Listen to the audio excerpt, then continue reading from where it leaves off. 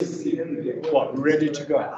Okay, I'd like to welcome you all to another Index in Transformation seminar series. We're very pleased to have Michel Medjo Medjo from the University of Yaoundé, who is currently doing his PhD in sociology, and he is working together with our own Professor Simon Bekker. And he's already received his doctorate. He's already received his doctorate. So Dr. Medjo Medjo has worked on the influence of ethnicity on border trade, and is focusing on the city of Kye-Ossi in Southern Cameroon, and he looks at how the same ethnic group on the borders of Cameroon, Gabon, and Equatorial Africa are involved in various forms of trading, informality, and smuggling. And the title is Sellers and Buyers in a Vibrant Border Town Market. And Professor Bekker, who you probably all know, is our own emeritus professor of sociology in the department, and his interests over many years have spanned questions of collective identities and ethnicity alongside migration in South Africa and more broadly in sub-Saharan Africa. His recent publications include articles on religious and urban identities in South Africa, as well as on xenophobia, and he has edited a book on capital cities, which focus mostly on Francophone Africa. Is that right? Yeah. Okay, so there are many other things I could say, but including that he was earlier a professor of development studies at Rhodes, then at UNISA and UKZN before coming to Stellenbosch. He's also held visiting appointments at Oxford University, as well as at institutes in France and Sweden. So, and you're currently at STIAS or about to go to STIAS, is that correct? So this is a jointly authored article, largely based on the PhD research of Dr. Medjo Medjo. Thank you very much. So 40 minutes, and then we'll open up for discussion. Thank you, Stephen. No, thank you very much. And I mean, let me apologize on behalf of Michel. I phoned him yesterday. He was in Yaoundé. He said he was in his village today, and there was no connection with his village. So he asked me to apologize on his behalf. But I do believe the seminar and the discussion is going to be recorded, so we can let him, as the main author, have a recording of the seminar and of your questions and points of view. So as you heard, the research was done by him, Michel Medjo Medjo. He received his doctorate here last year. His focus, as Stephen put to us, is on a town called Kye-Ossi. Particularly, his research was on the role that ethnicity played in market activities, and I present on his behalf.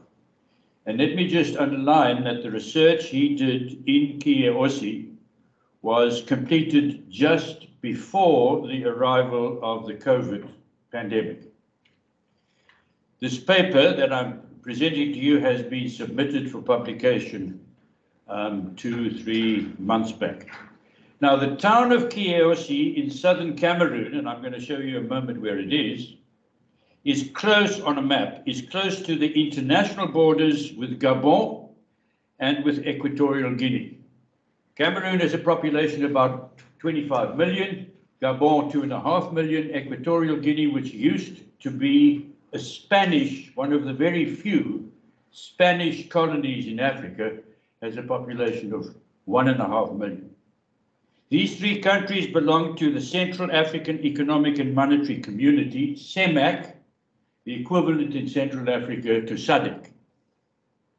It's a community that today shares a common currency, as we do not in SADC and as the West doesn't. We have different currencies for the different members of SADC, whereas here they all share a similar currency, the CFA franc.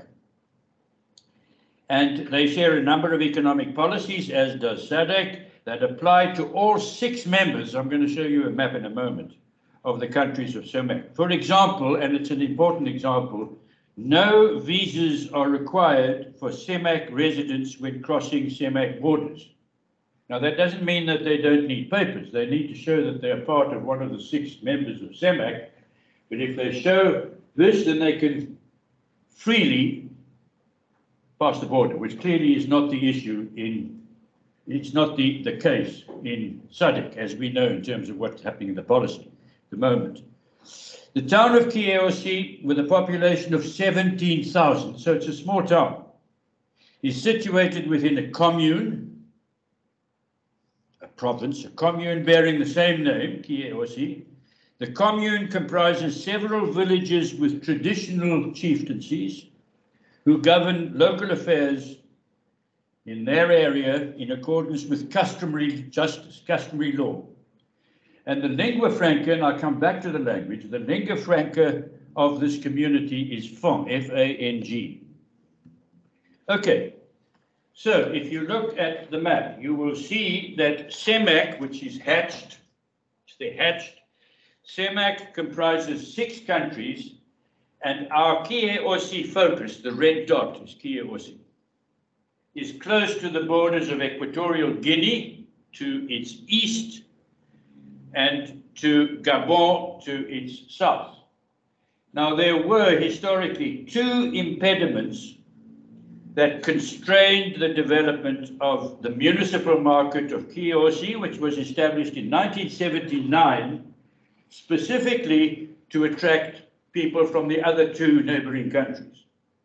These 2 impediments. In the first place, buyers were confined to a few Gabonese nationals, since Equatorial Guinea in the 1980s was not quite at war, but it had serious differences at the government level with Cameroon. It was only in the 1980s that the market was opened to nationals of this country. Before that, they weren't allowed to enter.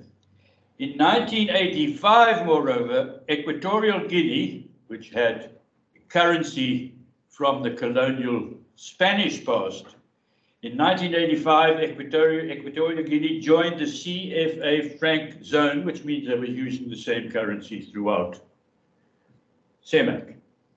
In the second place, a second market in the region, Abang-Mko, if I pronounce it correctly, was constructed in 1992, some 4 kilometers from the Equatorial Guinea border, on the northern side of a river which runs along the border, the river Ntem, that runs east-west close to the border. The success of this second market did not last long. Repeated breakdowns of the ferry crossing the Ntem River paralyzed road traffic, and long waits for the repair of the transport infrastructure linking the market to the borders discouraged traders. In short, traders turned definitively toward the Kye-Ossi market, where land traffic did not pose any major problems, despite the state of the roads in the late 1990s, which, according to Michel, were really not good at all in the 1990s. So, before moving on, let me just give you the new Continental policy of AfCFTA, the African Continental Free Trade Area. The AfCFTA agreement, which was due to come into effect in July 2020, was delayed because of COVID, and it came into effect from the African Union, Addis Ababa's point of view, on the 1st of January 2021, creating what they call a new dawn of opportunity for trade on the African continent. This includes South Africa and SADC. Intra-African trade has historically been fairly limited at less than 18% of intra-regional trade, where you have more than 50% is trade from separate African countries to Europe and to Asia. AfCFTA aims to address this by creating the largest free trade area globally, that is the African continent. It plans to connect 1.2 billion people in 54 countries with a combined gross domestic product of about $4 trillion and remove some of the main obstacles to intra-African trade, including weak productive capacities, limited economic diversification, as well as to remove or at least significantly reduce tariffs between countries on the African continent related to intra-African trade. So let me start with the way in which Michel addressed the question of the market. There are three themes that he selected, three factors, to try and assess how well a border market is doing. This is the reference, if anyone's interested. The presence of both satisfactory market and transport infrastructure, I've already touched upon that, is the first. The second is the presence in the border town of entrepreneurs, successful entrepreneurs, both sellers as well as buyers. Entrepreneurs, buyers in bulk, wholesale buyers. And then thirdly, the borders need to be relatively porous, thereby providing the traders with business opportunities. Okay, so this is the way in which he went about analyzing the border market. The governments of Cameroon and Gabon and later Equatorial Guinea were aware of the challenge of river crossings and inferior road transport by the early 2000s. Technical support was mobilized with a view to making the movement of people, goods and services around Kye-Ossi more fluid. Roads from Kye-Ossi into Gabon and into Equatorial Guinea were tarred.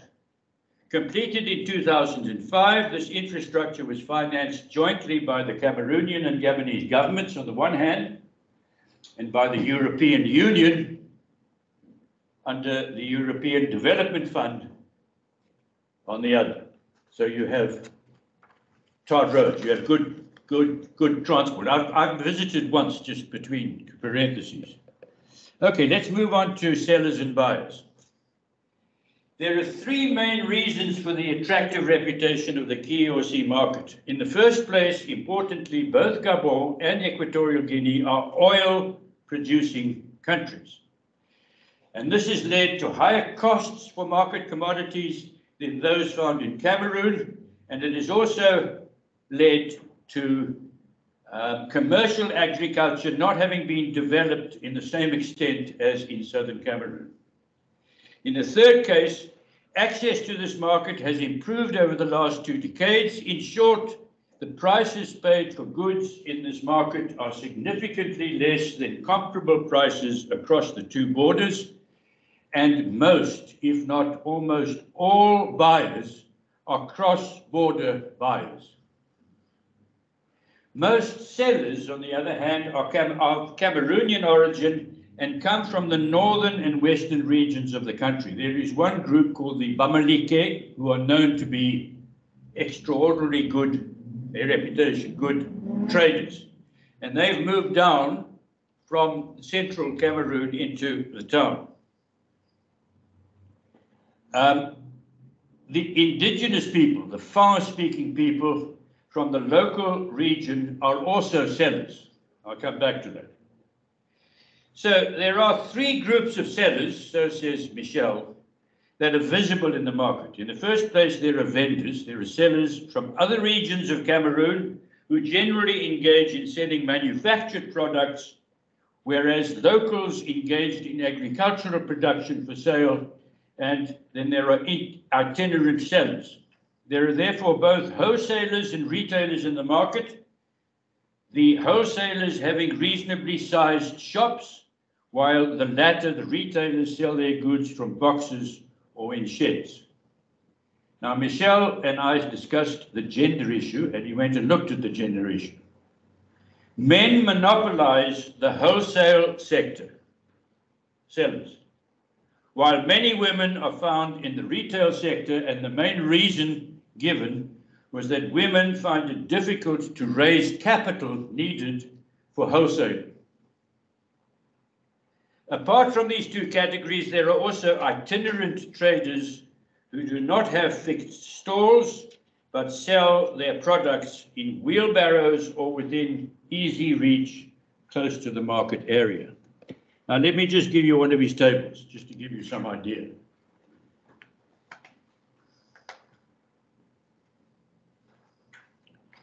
The table shows that there is some specialization by day of the week of market goods for buyers from Gabon and for buyers from Equatorial Guinea each week. This is particularly for foreign bulk buyers. They come in trucks, they buy wholesale, and they sell retail.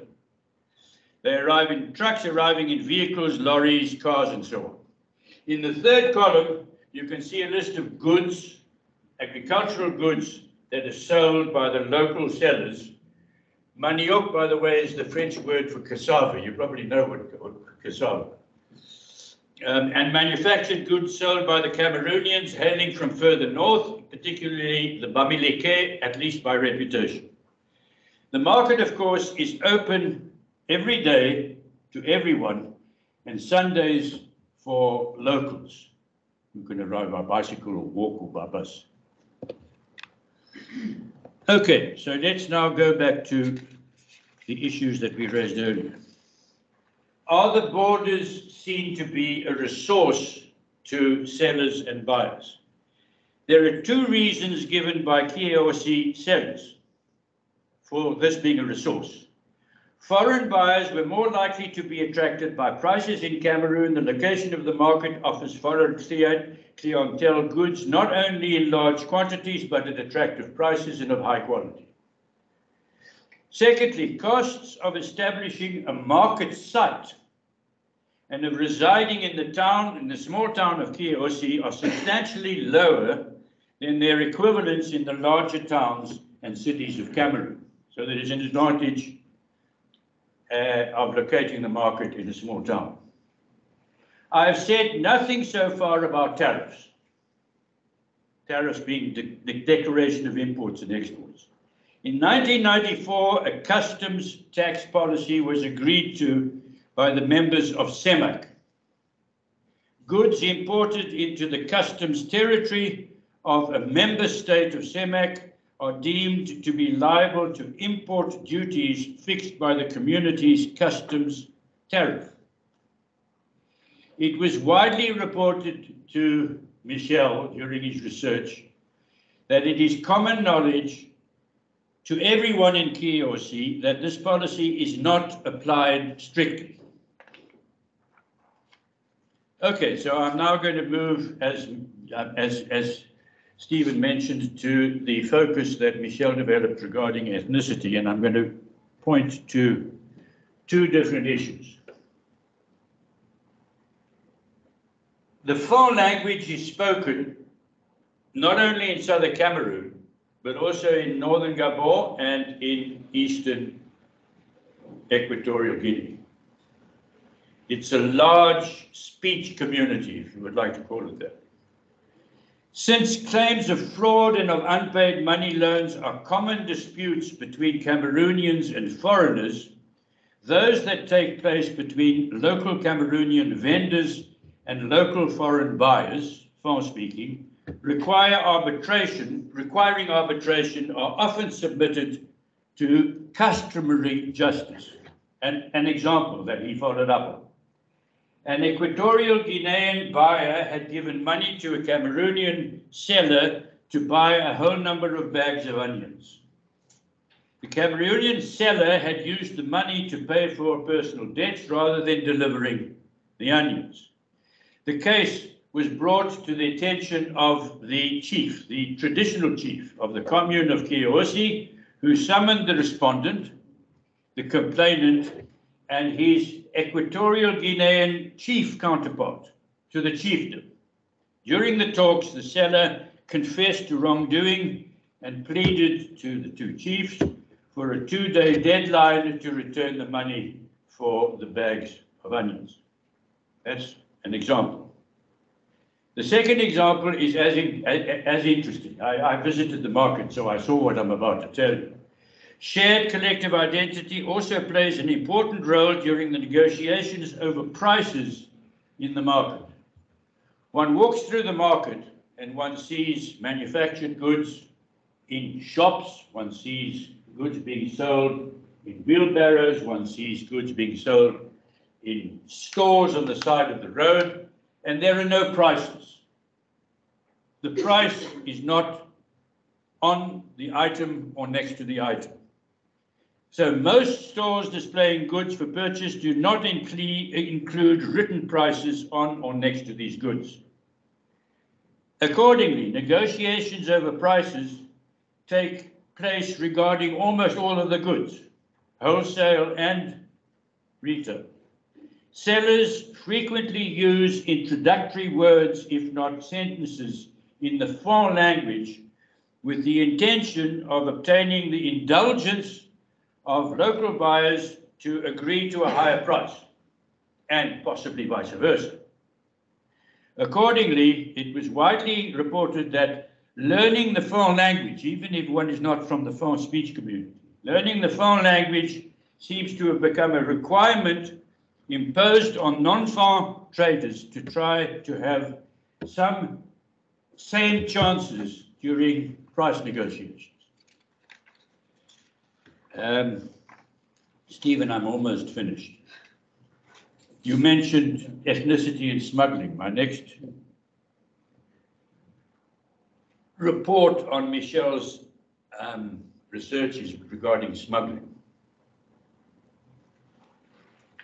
Traditional smuggling, there are two kinds of smuggling. There's traditional smuggling and there's formal smuggling. These are the terms being used in French by Michel.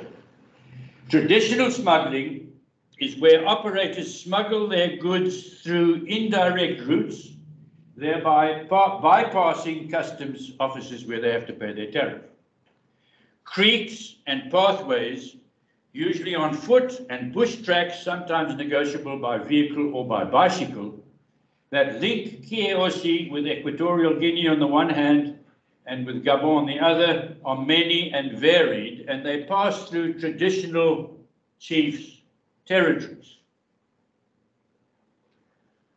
Formal smuggling concerns transactions that pass through the customs office in such a way as not to declare certain goods.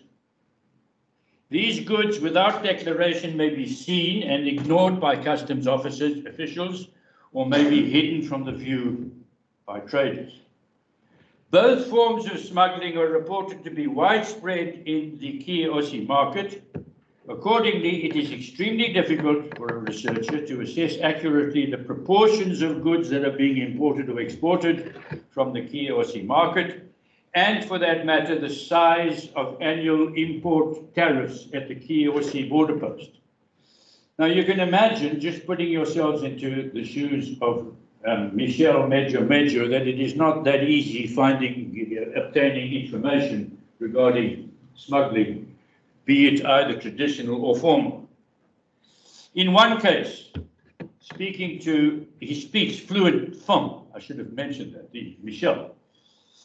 And in one case, there was one customs official to whom he spoke, who asked to remain anonymous, and he said the following, and this is a translation from the French: "Since they are the same families on both sides, they are forced to assist each other during happy events, like weddings, cultural celebrations, births, as well as during unhappy moments, such as funerals.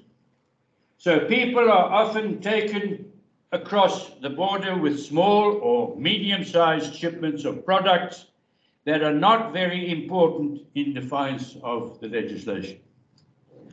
Now that's simply I don't know whether I would call it the case study.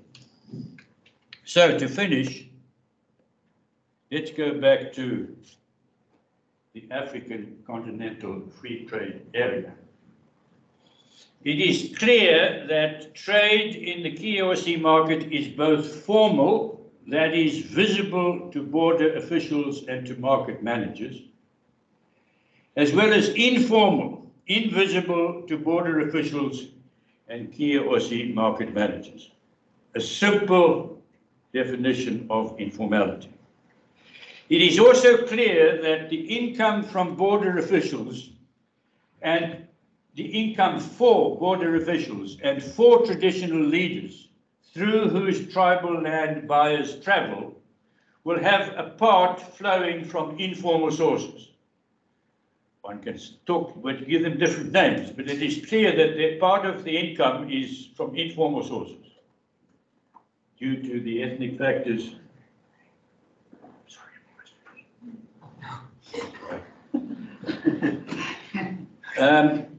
So just to repeat that, it's clear also that the income for border officials and for traditional leaders through whose tribal land buyers travel will also have a part flowing from informal sources.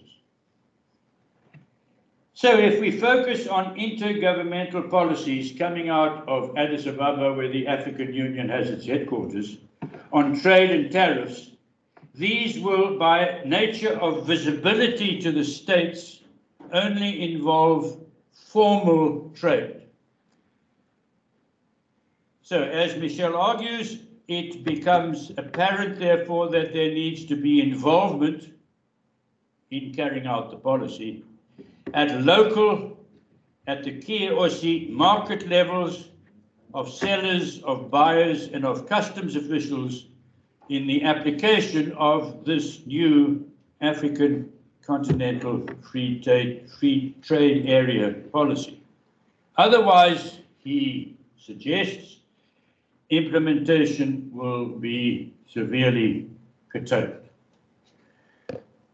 Okay, so that's to give you some idea of that's Kye-Ossi. Cameroon is there. Just in Cameroon, that's Gabon, and that's Equatorial Guinea. And two more photographs of the markets. And that's for him, that's not for me. He's saying thank you. Okay, thank you.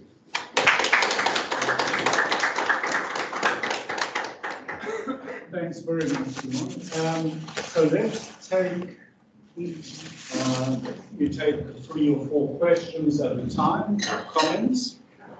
And we've got quite a bit of time. We may even stop at 2, we'll see how many questions we have. Okay, so let's. So my question is, obviously. And can you introduce yourself? Hi, I'm Lisa. I think most of you already know me. But my question is, so this policy, the free trade agreement, how exactly would it impact the area, given that most of it is already formal / a form of smuggling, so there's not necessarily a lot of tariffs involved? And secondly, so I think borders are also constructed as almost a positive thing, you know, being on the edges of borders. But does he analyze how these borders were formed? Was there any violence in this area? His history of the borders, because a lot of African borders have colonial histories. And I think the fact that, you know, there's families separated by them, that the borders themselves become an interesting side to look at. Should I take that? Okay, any other pressing questions, comments, or one to go ahead? Oh, okay. Yeah, thanks. Thanks, Simon. And it's very interesting, very exciting, different part of the world, and appears very vibrant and so on. I think that the issue of formality and informality and definitions around it is maybe a bit more important than you're suggesting, right? I mean, it's after all, trading of this nature, marketplaces and so on that led to the coining of the term the informal economy by Keith Hart in Africa, and his proposal that the informal economy is the African economy, to a great extent, right? So for me, I think I'd be interested also to see what the layers of formality is also amongst your three different categories of traders. So for wholesalers and so on, how are they how do they connect to regulations around taxes and so on? They operate as businesses, whereas your retailers are informal traders in our definition. They operate as subsistence traders, people working for their own survival, not to necessarily accumulate profits and buy more stock and resell at the same level than your wholesalers and so on. So I think that your conclusion around how the new agreement needs to have an understanding of the levels and extent of informality and formality in this area need to be understood and dealt with. I think that the extent and how they should consider this lies very much lies very much in that question about the formal and the informal in this context. So, yeah, what I'm saying is that there is a sort of definitional but also contextual question here about what is considered formal and informal. And I mean that also goes for the findings around legality, extra legality. Do we call it legal or extra legal, formal or informal? And I think it's in that language that sort of the conundrum of this paper is located. One more. Can you take one more? Thank you.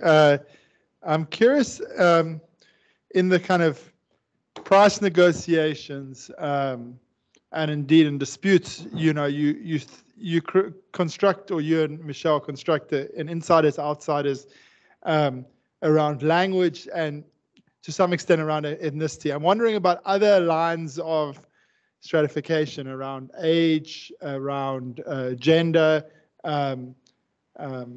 around, say, other kinds of familiarity with the market that may shape, how price is negotiated. Of course, I think language is crucial, and ethnicity maybe also. But I'm kind of curious about, who gets the best prices. What are the kinds of informal bargaining strategies? In Brazil, they talk about jeitinho. Jeremy Jones writes a very interesting paper about kukia in Zimbabwe, the ways in which people hustle. So I'm curious about that level of kind of everyday life at the market. I'm also curious about the way that commodities and wares at the market are displayed. I'd like to know a bit more about, is everything just laid out in sacks? With the signs of what's being sold, how much attention is paid to the particular display of certain things? Does that affect price, and so on and so forth? So I think it's really interesting. I think there's also questions about formality and borders that I'd like to think about a bit more. But thank you. The research sounds really quite interesting.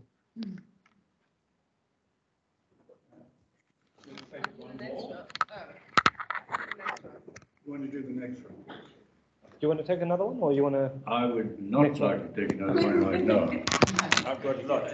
No, well, thank you very much for the comments. Let me move backwards, if I may. I've made a few. Bernard, I would agree completely that certainly there are a whole number of other factors which he was aware of Michel, that influence prices.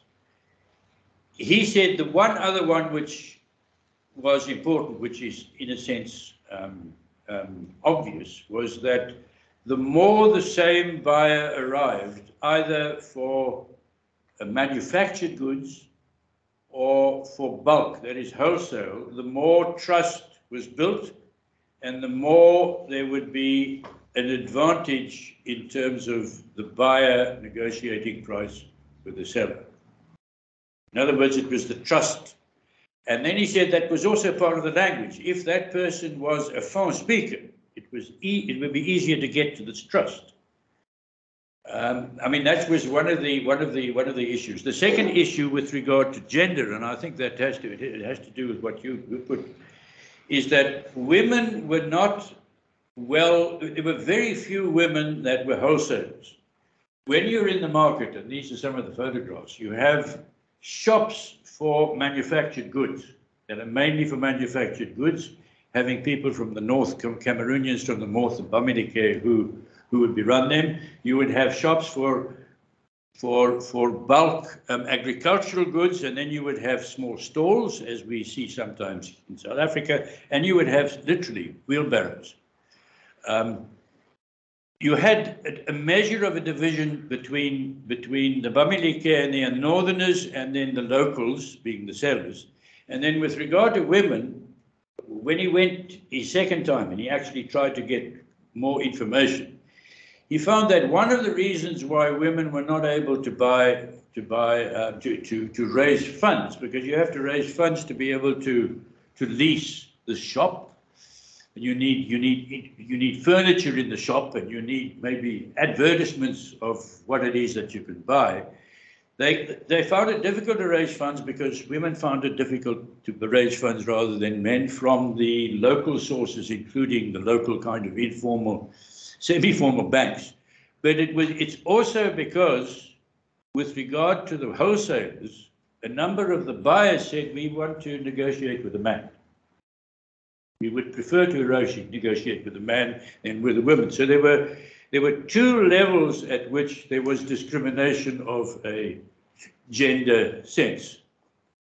On the formal and the informal, I mean, I agree completely, and I think he was aware of that. This, as I said, this is a very simple definition of formal. I don't know that much. I presented this paper to a group at STIAS about 3 months ago on AfCFTA who studied it. And they said it still is not clear how tariffs, particularly tariffs, are going to be decreased. It's not clear. I read this paper, and they said particularly the issue of smuggling is interesting because people have invested in smuggling. Your chiefs have invested in smuggling, and smuggling only takes place if you want to try and avoid tariffs. Otherwise, why smuggle? So the whole issue of informal and formal, I think, is much more difficult to identify. Giving the reply they gave, I think that the AfCFTA has got to still address this issue more clearly. And then if I may come to the first question, which is the most important issue in the first place is the AfCFTA is not only in the region. They're interested in how maize from South Africa can be sold to Cameroon. Now, at this point, you're going out of SADC and you're going into CEMAC. So, to an extent, this example is seen to be a positive example about what should happen across the continent. Now, that would mean for us, as it was raised, that would mean for us that if someone has got a visa from Sudan, she may enter South Africa.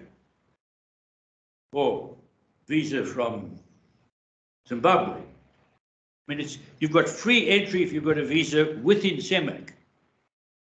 And part of the aim is to have free flow of labor as well as free flow of goods, with, to an extent, some tariffs for certain of them.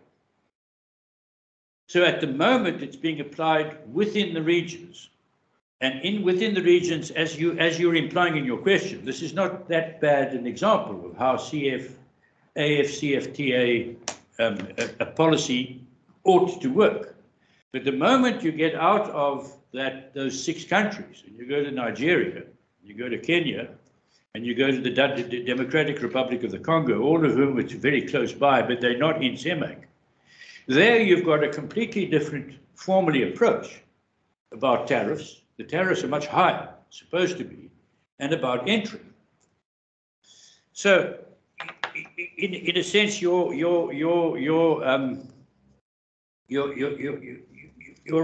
I mean, kind of what would be right with you? Your impression that this is reasonably good, it's conforming reasonably well, I think is a good one.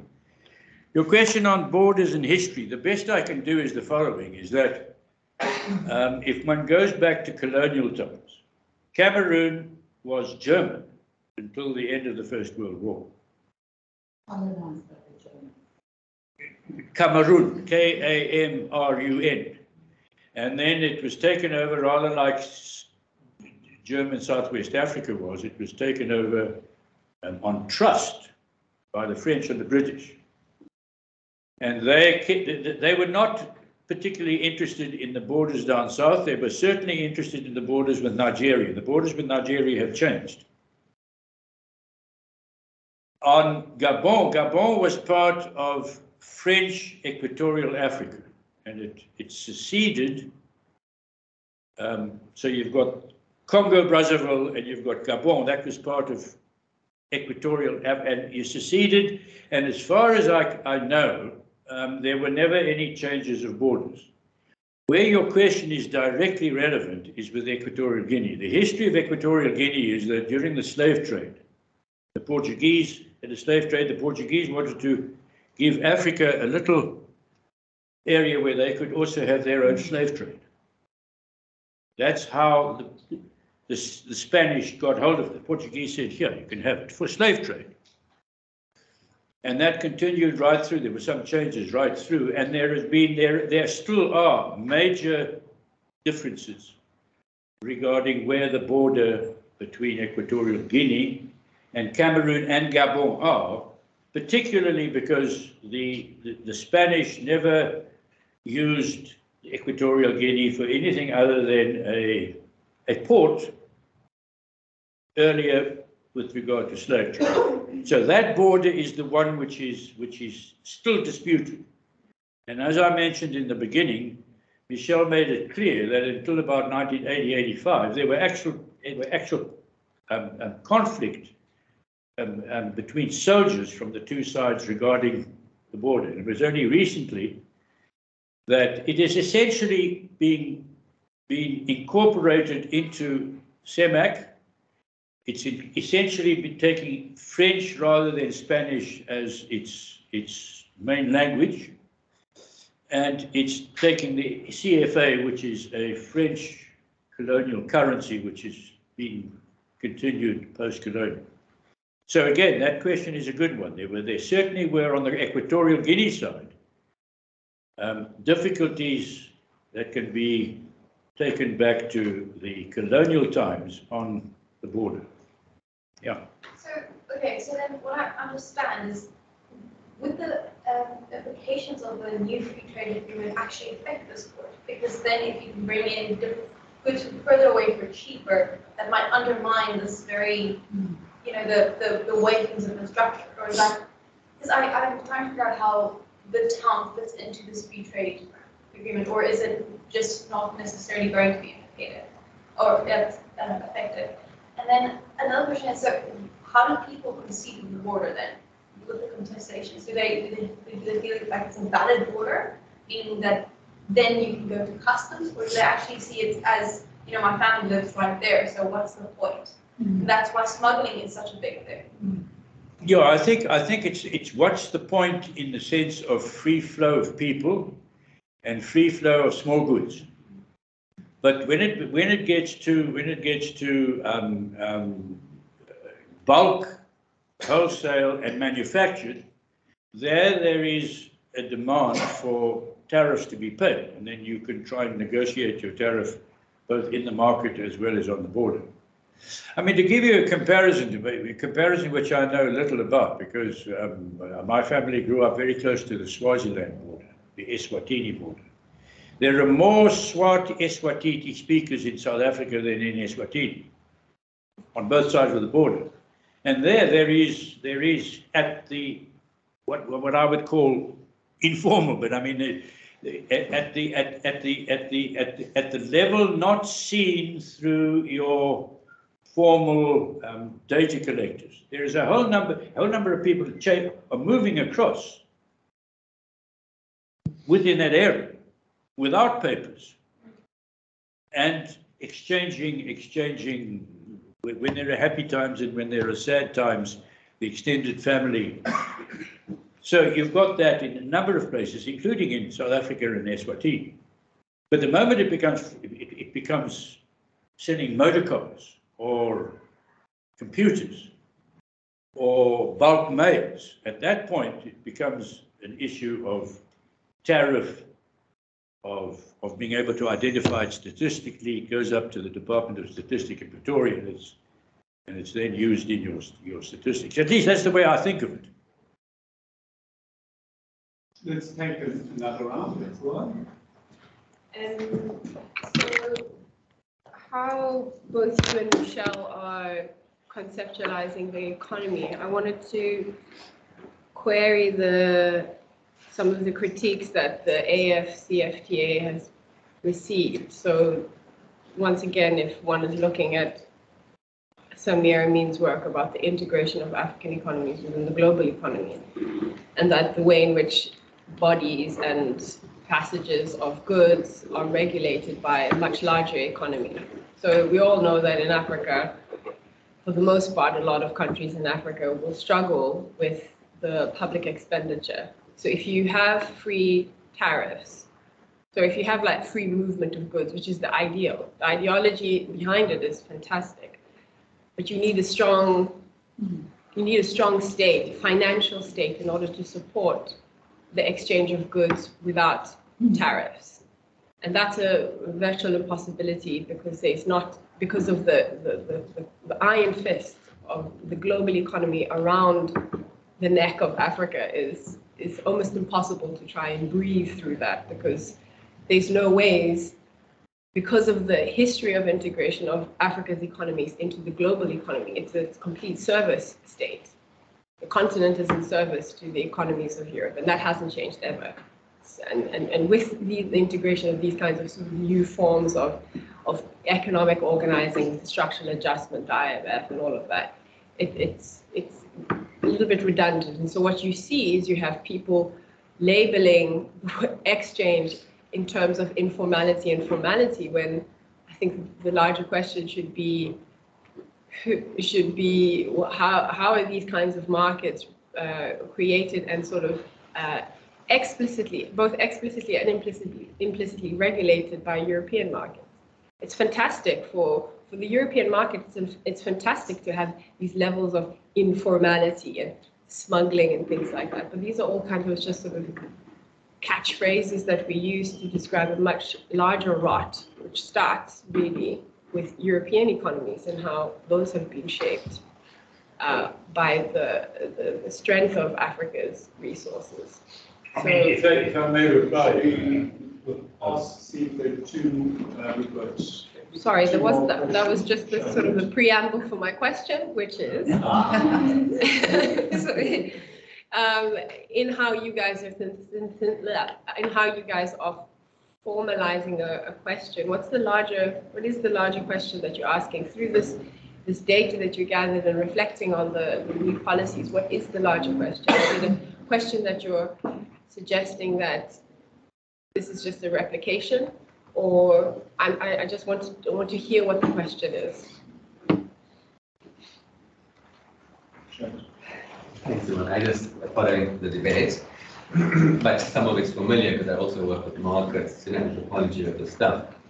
I think to piggyback an effort, that is a simple. It seems to me one can't do a study like this without investigating the CFA, the nature of currency. And I've been doing quite a bit of reading lately in the last few months on, what happened during the colonial period in South Asia. And it ties up with the anthropology of money. One can't understand economic practice without understanding questions like sovereignty and money and borders, I think, like those. But that's just a general thing. My actual question was, I got this one book here, it's called Jungle Passports by Malini Sur, S-U-R. It's quite a brilliant book. You guys should probably read it. But the one thing, so it's about the India-Bangladesh border, heavily militarized, very non-porous in theory. But even in the midst of these kind of fenced borders, people are constantly moving. And I think contrary to what you suggest, they are not moving only on the side, they're moving straight through the middle of the border. I've seen this myself. I've moved through into Mozambique without a passport. It's very easy to cross, and this is formal, right? She talks about people on trucks. You are suggesting that trucks are somehow formal and there's no smuggling. No, it's happening on trucks. Massive movement of goods across that border that you're talking about through the formal channel, but which is happening, smuggling. And I think it links to what Ilse says, there's a sense among these people, even today, 60 years later, that this is not justified. That the border, because of kinship, because of other kinds of relations. So I wonder if that's an ethnographic question. The second thing I was thinking about, you're talking about free trade agreements. Now these things usually are, these are imagined by policymakers and these things. They're not often, look what happened during COVID with the lockdown, We live in South Africa, everybody's in South Africa. It's quite obvious to anybody that a lockdown is going to make a whole lot of people suffer. But the guys that make policy are in another world, of ideals and all kinds of things. So there's something going on where I agree also what she said. Are they against it? That's not it. Are these people actually against these kind of things? Because often the free trade actually creates more formalization. And the neoliberal is not a shrinking state. That's a false argument. Neoliberalism is the strongest state, promotes certain kinds of trade. The next point was just about Parker Shipton, because I heard you speaking about trust and language. And I think this guy is he's a very famous anthropologist of Africa. He's not being read enough. Have you heard of this guy, Parker Shipton? He writes on entrustment. And he has a brilliant way of understanding trust. And I think one can think about, yes, of course, language, gender, all these things. But his understanding of what one could call the pragmatics of trust, actually looking at the embodied ways in which this thing is developed over time, certain kinds of gifting. In fact, he has one interesting insight that trust is established simply through a successful trade. There's a sense of risk at that moment.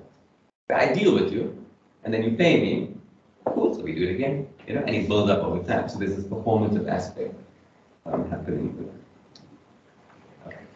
Just adding something on the questions. Right, thank you. Bernard? Just to follow up, I think, on one of the questions that AfCFTA raised, and back to one of the answers you gave, it seems to me that the kind of what's coming out is that some of the kind of goods and the retail goods that move between the borders, there's not that much concern about.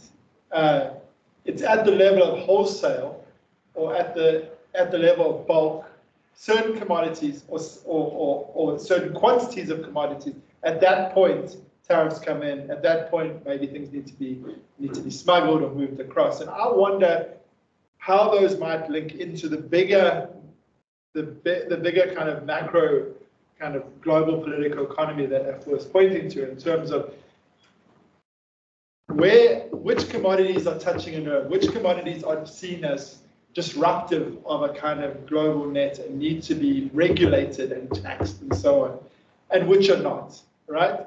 So I infer that some of it's about scale, some of it's about, how far are things moving, maybe distance, and some of it might have to do with the very particular commodities itself. So, I mean, I'm wondering if you can kind of give more detail on that, and that might, yeah, might be helpful. Okay, Stephen, may I go? Yes, in relation to that. Stephen, you also have a question. Oh, Do you? Okay, let's take yours.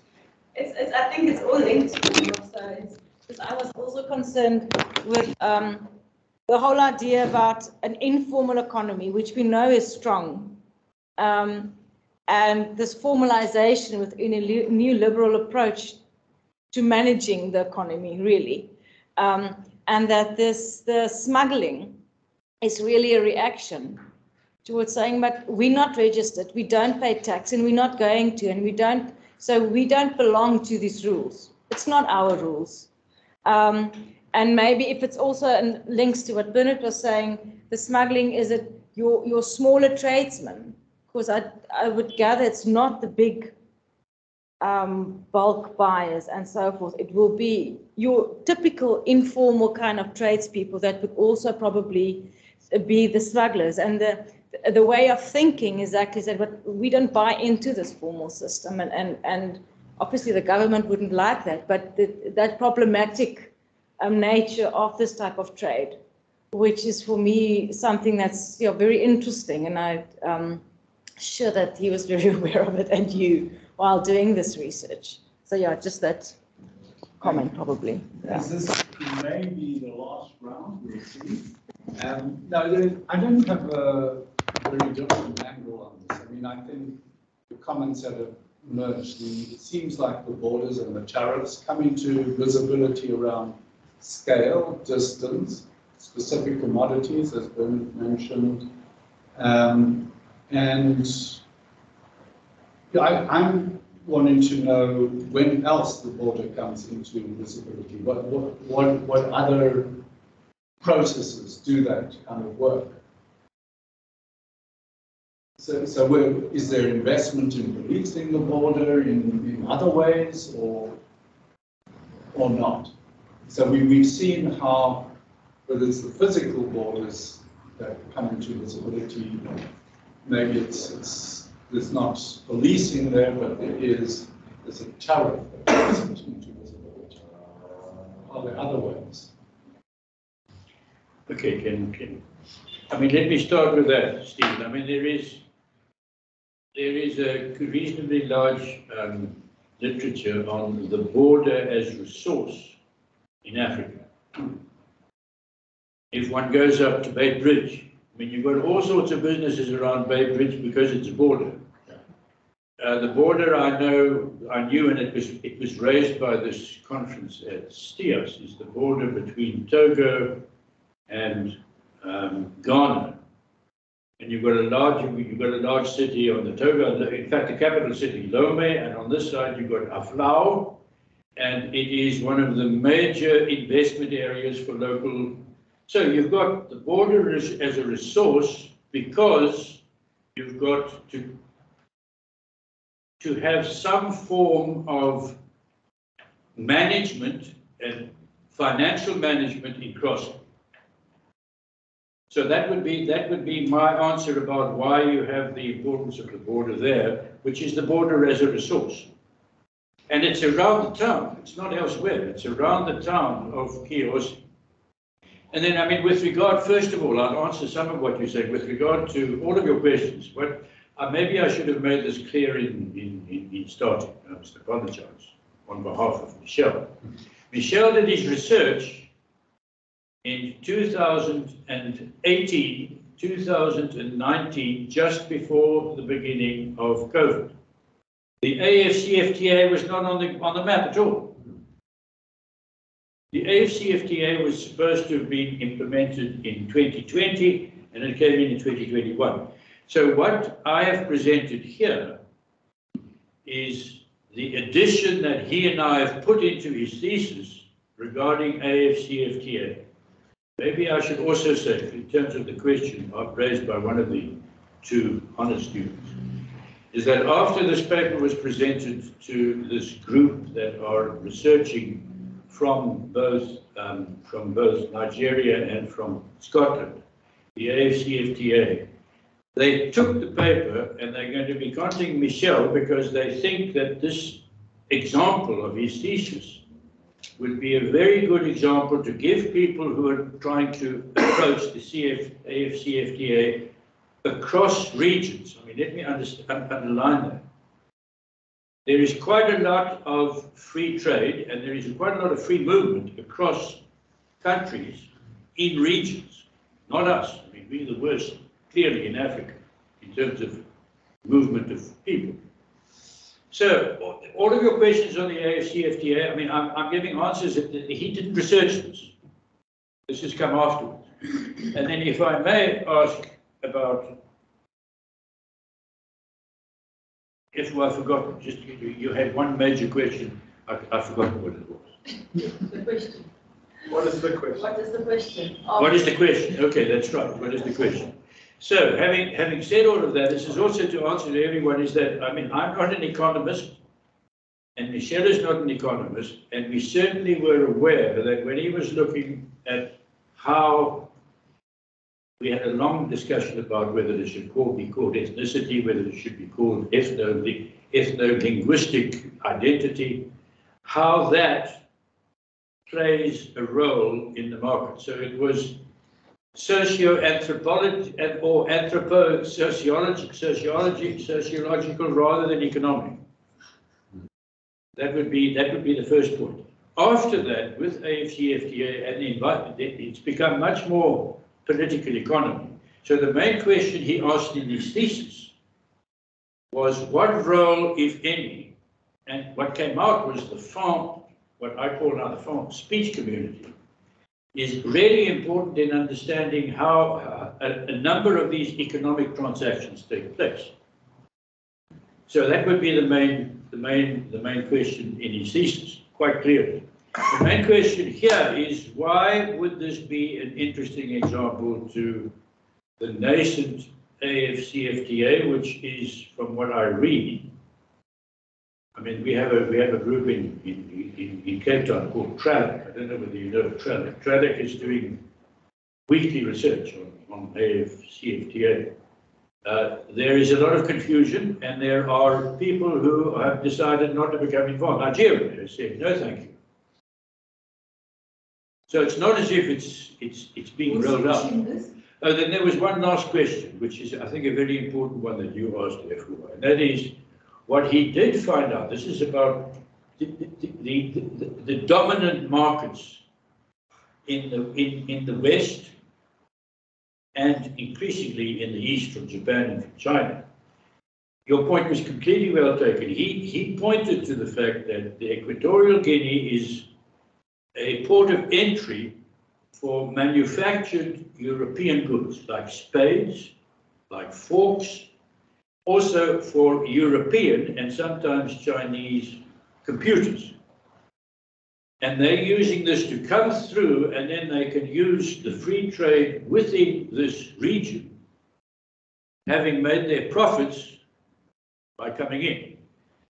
So the issue, but this is not in his paper, the issue in my mind, given that example, is that as AfCFTA takes place, tariffs on markets beyond Africa have to become stricter and better run. Otherwise, the free trade will be to the advantages of markets in the East and in the West and not to Africa. So that point, I think, is being made by people, and I think it's very well taken. And he had an example of that. I mean, he didn't analyze it the way I just had, but he said you've got. Where do the manufactured goods that are sold at Kye-Ossi come from? Some of them come through Cameroon. Some of them come through Equatorial Guinea and then go into Cameroon and then they're sold in the Cameroon Kye-Ossi market. So clearly, that is a major issue regarding, I mean, let's call it the economic heritage of colonialism toward 2 or 3 European countries during the first half of the 20th century. So, I mean, I think that point is an important point. And please, if I may, have you covered everybody's? yeah, if I make a last point, I really would appreciate it if someone could send an email to Michel, not me, and say merci. We will. But I have a question about implications for SADC. Is this a long response, or the SADC even, is it thinking about what's going on there, or is it so parochial that we don't think of the implications? Because what we see now is an attempt to tighten the borders, particularly in relation to Zimbabwe and other countries. Just a question of clarification. Who's pushing the AfCFTA? Where does it come from? Who backs it? Who's putting it on the table? And why should people then sign up? I mean, where does it come from? And is it a travelling market? I want to ask about, you saying that these people who are these people, the free trade guys, they are saying tariffs have to become better run, otherwise the gain will accrue to Europe and China. Yeah, that's what I was saying. Or that's what you said. But what? How? I'm failing to understand this. I mean, the AfCFTA, I'll try and answer, but I don't know very much about it. The AfCFTA, as I understand it, is saying there are 54, maybe 55 countries on the African continent. If one looks at world trade, the inter-country, interstate trade from Africa is up to 85% foreign countries. And if one takes the economic theory that trade is to the advantage of both sides, then this is clearly African trade is benefiting extraordinarily the East and the West and North America and the Americas, as well as not allowing the double benefits to accrue to countries within Africa. So let us try and change the proportion of intracontinental trade into Africa. Yes. And I think if you also follow the crumbs back, so Kye's question is who's pushing it? It's the AU, we all know, is a puppet of the World Bank, and it's the World Bank who are also pushing this agenda of the sustainable development goals of eradicating poverty in Africa. So this is all back to this question of let's deal with poverty in Africa. And the World Bank is pushing much of them, financing a lot of the AfCFTA, because their understanding is this is what Africa needs, is free movement of goods within Africa, which of course will benefit other markets that are much stronger in the global economy. Africa's economies are not strong in the global economy. And if you free the movement, like exactly as you were saying, it just means that things become unregulated internally, which, yeah.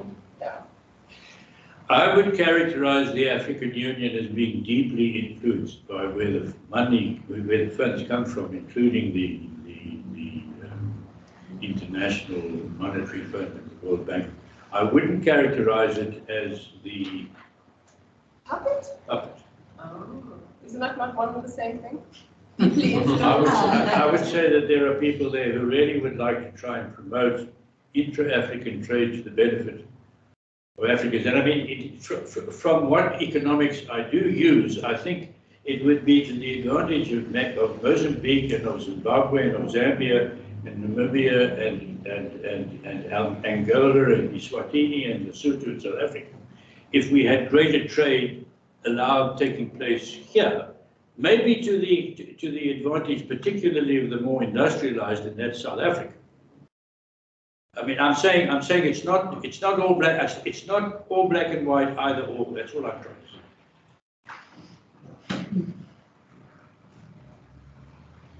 Yeah. But again, let me just underline in terms of Michel, is that this is not Michel's research was done prior to this whole debate, and maybe this is a really interesting topic beyond the economics of it. because we don't have the economic interests here, of looking at what is the AfCFTA is happening at the moment, and you've got TRADEC. TRADEC is one of the better researched, better research bodies about Africa. And, are there any further questions? Yeah. Please, Shahid. Yeah, no, I think it's interesting what you're suggesting, because there's also this. There's been a pushback against this kind of idea of Africa as being formed. Keith Hart himself has gone back and realized it was ridiculous, because this thing got taken up by the World Bank and all the people, and it became a kind of a neoliberal trope, right? Africa doesn't need development. India doesn't do it, also in Asia. They don't need development. All they need is free trade, and somehow because they are resilient and resourceful, And I see lots of agency. Yeah, it's even more than agency. It's like a phenomenology of the African subject. If you read the work of Jane Gaia, I'm sure you mentioned it. But it's very clear. Jane Gaia thinks that this is the African. But I think there's a difference with the AfCFTA is not saying that there should be free trade globally at all. It's saying that it should be free trade, particularly within the African continent, to the advantage of the African continent, so as, to an extent, to try and avoid the.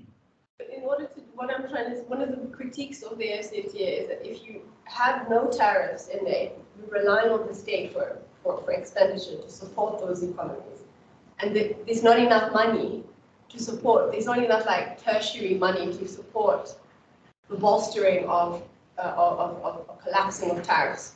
Even if ideologically, which is also part of the ontology of Pan-Africanism, this is precisely what it is. Let's focus and look within our own borders. What are our resources? How can we exchange? Part of the African Union is the AU passport. Why hasn't the AU passport been rolled out? Because it just doesn't make sense financially. It increases government expenditure, and that's one of the biggest fallouts of any of these so-called nation states in Africa, is that there isn't enough money. The fiscal spending is just way. Well, there's debt. Well, let me give you a response which, if Michel was sitting out, he may give you, and he would say, well, look at Kye-Ossi. Kye-Ossi is working reasonably well. It's got free movement.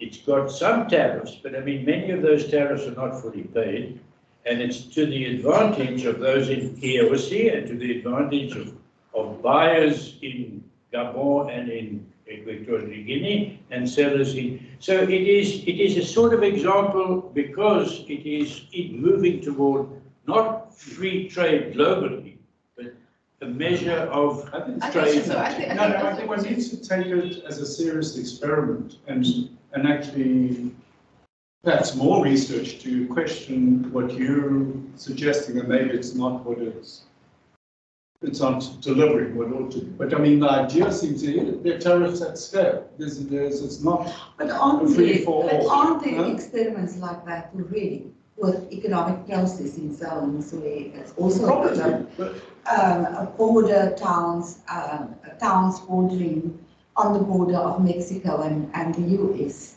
where there's also a level of free trade, economic processing,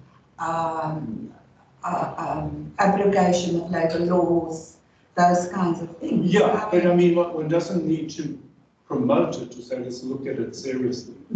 And I think that's what I find fascinating, that Michel and yourself are taking this very seriously. And the analysis can come out in the way you're suggesting, or maybe not. And to open up the possibility that it doesn't fit all the other scripts that we've got. But it requires a real interrogation of the empirical work, and maybe it does reproduce a script, but maybe it doesn't.